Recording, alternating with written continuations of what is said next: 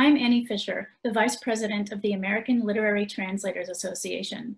I'm excited to open this video commemorating the long list, short list, and winner of the 2020 National Translation Award in Poetry.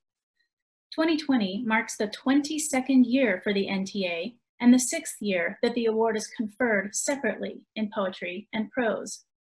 The NTA is the only award in the United States to include a rigorous examination of the long-listed translations against the originals.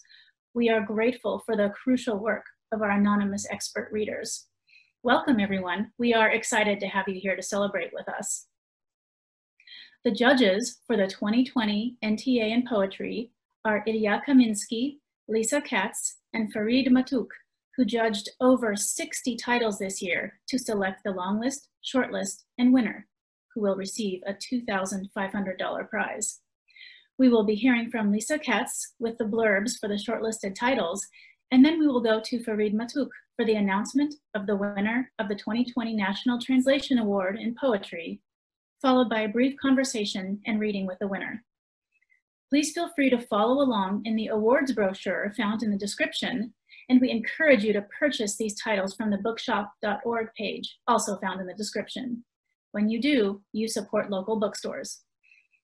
Engage with us in the comments wherever you're watching, and tag us at LitTranslate on Twitter and use the hashtag ALTA43. And now I'll turn over to our judges. This is the short list for the National Translation Award in Poetry for 2020 in no particular order. I'd like to apologize for any mispronunciations I make of names and long words, and mainly to offer my congratulations to these fine poets and translators.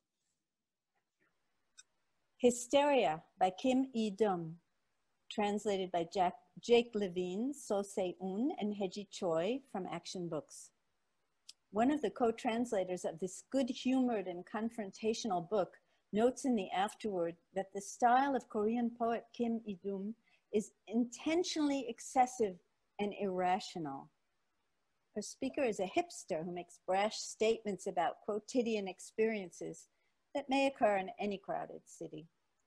In the title poem, a woman being groped on the subway imagines her revenge.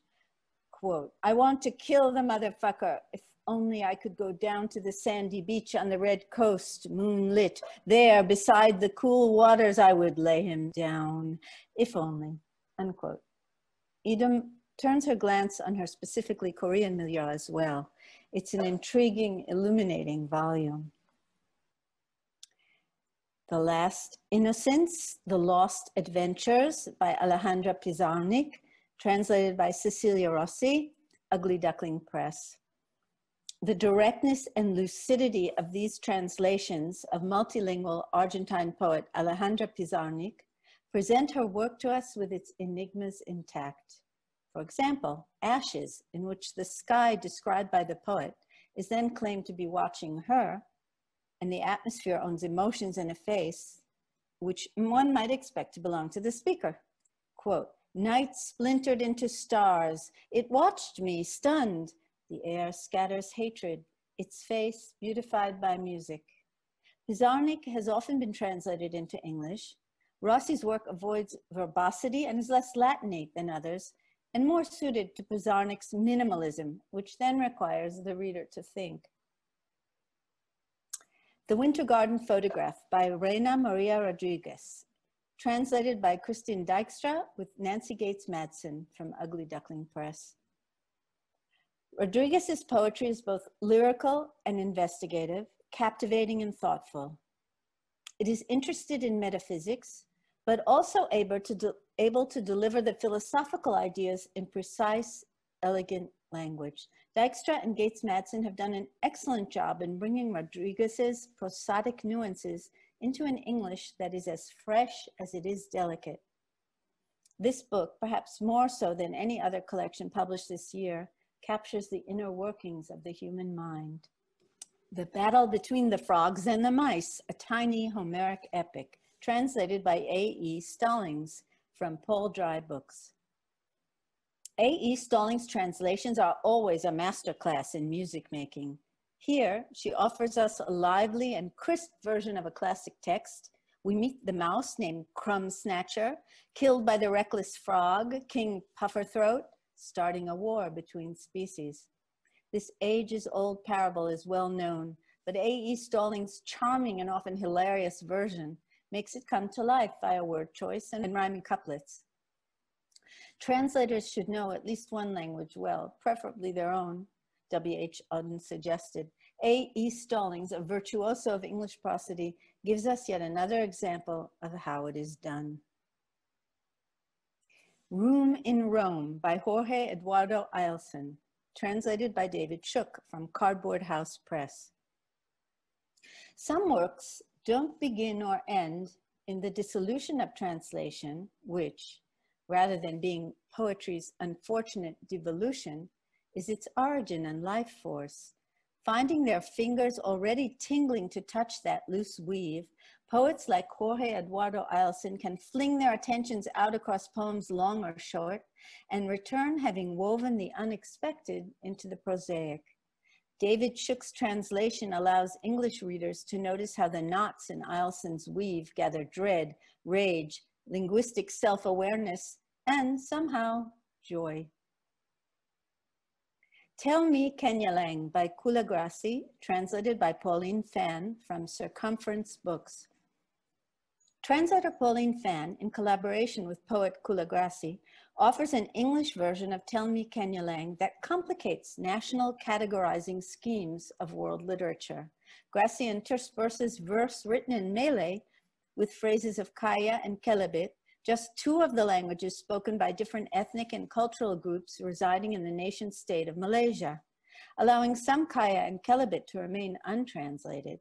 Fan and Grasi give readers rich multilingual evocations of multi-ethnic storytelling, ceremonial songs, ritual incantations, and dream weaving. But this is no museum. Fan's translation renders the pulse of a living poet's contemporary generative attention to contemporary generative moments, offering us a text that is narrated, alive. And this year's winner of the National Translation Award in Poetry is Hysteria by Yideum, translated by Jake Levine, Soeun, and Hedgie Choi, published by Action Books.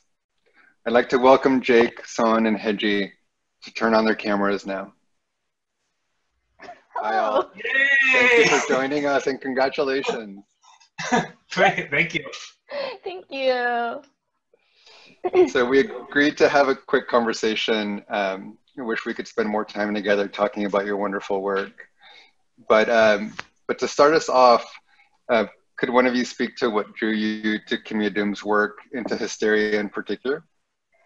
Yeah, I think initially for me, what I enjoyed about Hysteria when I started working on it was like this obvious quality of irreverence and like one-dimensionality almost. Like the poems are very explicit about both of those qualities, almost like insistent. And at the end of one of the poems, Dress Rehearsal, the lines are like, I'm single-layered, there's no me inside me. And also when we interviewed Yideum, like that was something that she felt very strongly about. So I think that was like the initial draw. But as we got into the translation process, I started thinking like, that's not quite right. That like, despite the explicit insistence on flatness, that there are many places in these poems where the ambiguity is really rich in a productive way.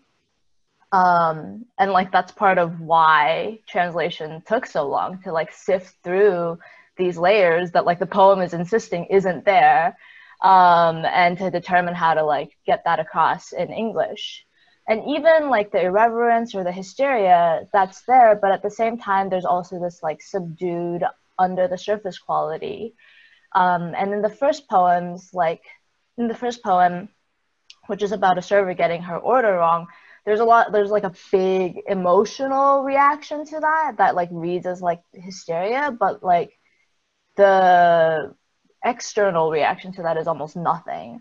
And so I think there's like a interesting like balance between what is being proclaimed to be there and like what is actually there. And it like even after like sort of the more obvious surface level attraction of Hysteria fades, I think like I'm left with questions about like why it was necessary to insist upon a certain flatness. Like what situation is the speaker responding to where flatness is advantageous or even necessary?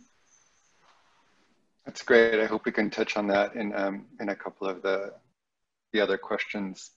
You mentioned it was a long process. What were some of the challenges and rewards you encountered in working as a team of 3 translators? I think like the most rewarding moments were when we like were on call to talk about like a part of a poem, especially in situations where no one like had like the answer, and we could like throw things around, and it felt like it was valuable to me in the sense that it felt very permissive. Like I would have an idea and I'd be like, well, that's like not good, or like that's like too wild, and then I would throw it out and like almost as a joke, and then we would sort of pick up on it, and even if we didn't use it, like it would like start a conversation about like what's appealing about that was eventually useful. Yes, we do have different like cycles of motivation, and sometimes when we come back to it to discuss it together, we don't remember exactly what we were thinking at the moment when we were very excited about the poems. But I think when we do come back and have these discussions in like a very engaging way, we try to like justify our choices to the other translators, and in that process we have to verbalize our thinking, and I think that's very like it's a good learning experience, and like the externalization of your thinking process is very helpful. On that note, maybe the 3 of you could comment, what are your hopes for the next 10 or 15 years of Korean literature and translation in the US or in the English-speaking world? I know that Soeun and I just translated a poet. We have a book coming out in like a month, Kim Min-jong. Hedgie's been working on a book for a few years now that's coming out in the spring by Moon Bo-young. I think right now, in particular, is maybe the most exciting moment for English translation of Korean literature. Not that Korean literature didn't always have great writers, but right now there are so many young, great translators. And so a lot of those translators are just now coming out with their first translated book. And so I think the future is like super, super, super bright.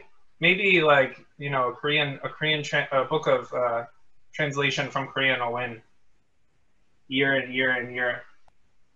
Yeah. That's wonderful. Do you 2 want to add anything to that? Thoughts for where Korean literature might go in English? Kind of just have like a personal hope that like the genres that are being translated will also expand. Like I think like within poetry, like there is this like expansion of like what counts and what is supported and celebrated. I want to translate webcomics so badly. So that's sort of like the project that I'm hoping to work on, that I hope lots of people will be like interested in working on as well. I think we all also like have discussed, maybe this is like an aside question, but we've also discussed like how difficult it is for us to love like the K-pop phenomenon. And kind of in a way, it's really important that all these like punk rock great poets are being translated from Korean to give people like an alternative view of like a different kind of culture. Because K-pop takes up so much of the attention and space. I think at the same time, like the reason Korean poetry also garners so much attention is because of K-pop and other areas where Korea is, you know, very powerful right now, and poetry is just kind of like piggybacking on that success. Riding that wave. I think they're piggybacking on us. K-pop is piggybacking on us, on the 3 of us, in particular on Kim Yeon's poetry. Right. We're responsible for BTS. I'm just saying. We play a role. And on that inflammatory note, we can maybe conclude the conversation. Congratulations to you all. Thank you for your work. Thank you. Thank you. Thanks. Hysteria. I want to rip you apart with my teeth. I want to tear you to death on this speeding subway. Hey, you groping. Hey, hands off. I feel like I'm ripping, like I'll tear apart any second. I want to scream, throw a fit. But I take my hand and push it deep into my gut. Breathe. Deep. Don't fucking touch me. I said stop leaning on me. You're driving me nuts. What the fuck? The leather in my body begins to strain. Is it a fox or a wolf? I'm about to pop. Flowing blood like a lunar halo, blood stains that bleed through blue sheets. You think that's instinctual? Because of the full moon? Shut your mouth. Truth-speaking woman, if you know the truth, keep it to yourself. This is the gospel of filthy humans. Periodic bleeding, stomach cramps. I won't stop. I'm complicated as hell, but people try and try to get inside. I'm an insider, me, not an outsider. You mumble even in your sleep. Sudden hemorrhaging, blood flowing, a world with a big door. Closing, opening, repeat, repeat. A wheel that stops and stops as it turns. I need a new route. I need to get out. I need a heavy-duty maxi pad. What to do with this passed-out fucker? With his hand in my coat, this fucker is talking in his sleep like he's reading a scribbled letter. I want to kill the motherfucker. But what if he's my lover? If only I could pick him up by the back of his neck with my teeth. I would leap off this train and sprint over the tracks. I would head to the darkest part of the night, my wild hair flapping. If only I could go to the sandy beach on the red coast, moonlit. There, beside the cool waters, I would lay him down. If only.